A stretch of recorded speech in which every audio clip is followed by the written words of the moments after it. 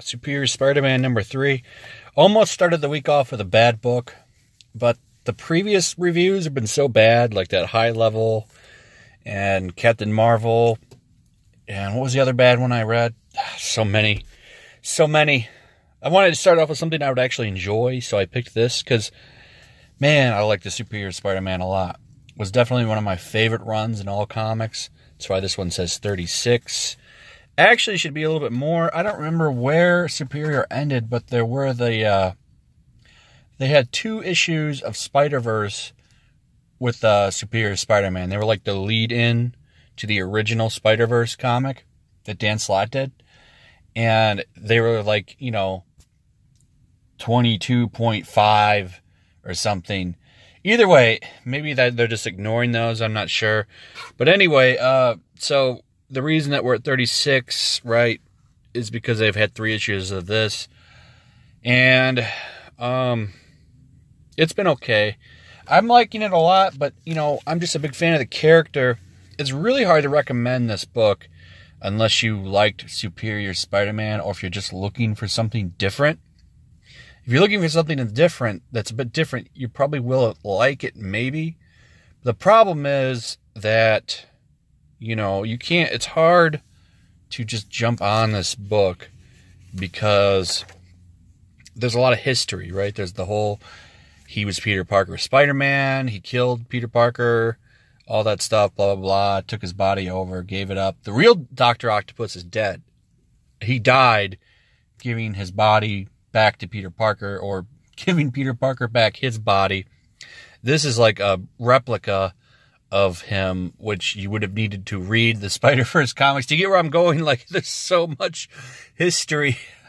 I suppose you don't need to really know it, but I'm just saying, like, if you really want to appreciate it, there's a lot that happened in 1 year of Spider-Man comics that really help you enjoy this book a little bit more. And it's not even just that, because Anna Maria is in here, and she was a recurring character in the book for a long time, even after Spider-Man died, or when Peter died, or when Ock died and Peter got his body back. And then there's the clone conspiracy where they brought him back. There's just so much to talk about. And it's not even really that interesting unless you liked Superior Spider-Man like I did. But the past 2 issues has just been setting him up. He's a professor at Horizon University now. Anna Maria's there. Max, whatever his name is. You have a lot of the B-list support characters that were in Amazing Spider-Man have made their way over this series. And that's something that helps it, is the fact that there's a supporting cast that's established. People know who they are. That helps the book. Now, the other problem is making Otto Octavius likable and relatable, which is tough. But it can be done, and they've been doing an alright job with it so far. I'm wondering how far they'll go with this, and if they'll keep him. I just wonder what they're going to do with Doc Ock. Are they going to make another version of him from a clone body, or what, Because I'd imagine they're eventually going to bring him back as a villain. I'd hope they'd somehow maybe make a clone body, because I like this character, so.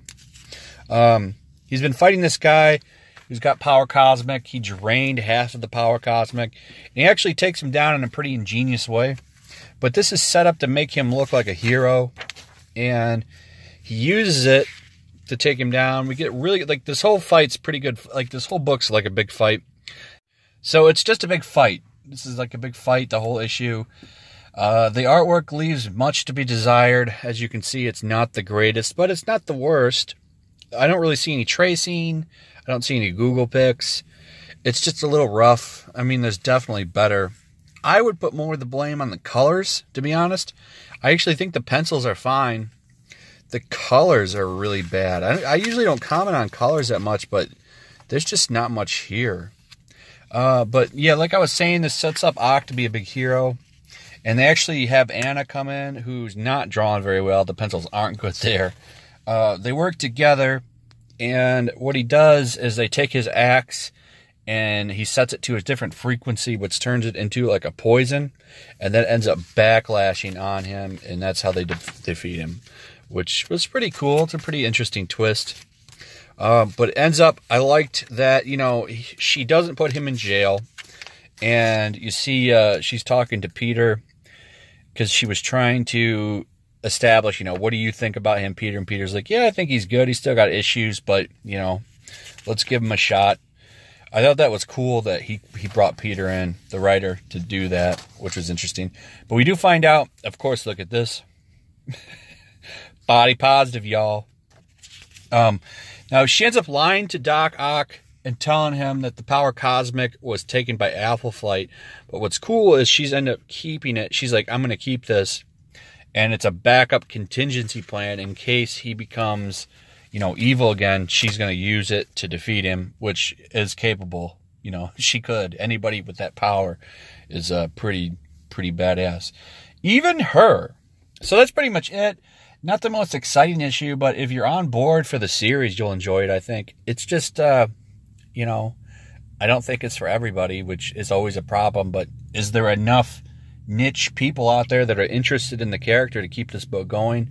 That's what it's going to come down to. I'm liking it a lot. I'm sure, because usually niche books that I like don't last, so we'll see. I'm going to keep reading it, though, as long as it goes. Anyway, thanks for watching. I'll talk to you guys later. Peace.